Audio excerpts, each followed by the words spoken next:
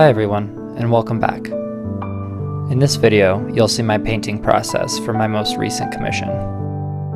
So as per usual, I started with a grid on my panel and then sketched out the image so that everything was proportional. And I really tried to be deliberate with how I planned out this piece. So I'll try to elaborate on my process as we go along. So when starting with the actual mountain formations, for the most part I was painting the colors of the rock first, paying attention to midtones, highlights, and shadows, and then afterwards I would go over with the snow patches.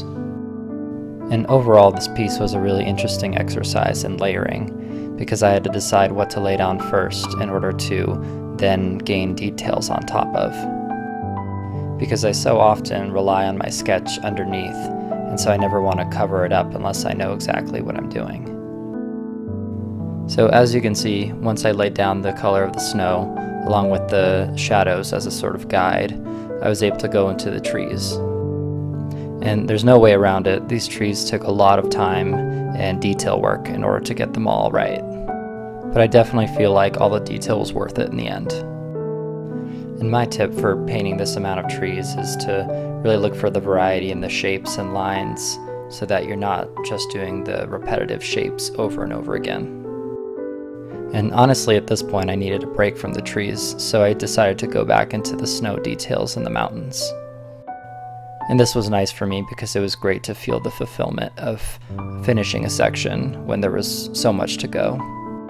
And I decided to tackle this section of the mountains a little bit differently since there was more snow on it than in the previous section. So I laid down the larger section of rocks and then painted the snow in between those sections. And this is a sort of technique of starting larger and then graduating to smaller and smaller details. And again, these details just take a lot of time and patience, so be nice to yourself when you're working on something like this. And at this point, I'm starting to finish some of these middle ground sections and then eventually going into the foreground. For most of these trees, it really helped to lay down the darker shadows first and then build up midtones and highlights from there. And at this point, you'll start to see me go into the foreground elements, and this is where you can really see the textures of the rock and snow up close. And now you can really start to see the piece come together in its final form. So, one of my biggest takeaways from making this painting is the power of patience and diligence. Some of the sections of this painting felt almost agonizing to work on, but I knew if I kept moving forward step by step, I would eventually get where I needed to go. So, after about 100 hours of work, this is our final result. In the relatively short amount of time I had this painting before I shipped it off to the customer, I really enjoyed looking at all the details that I had accomplished, all the textures and highlights and shadows and every tree and tree branch.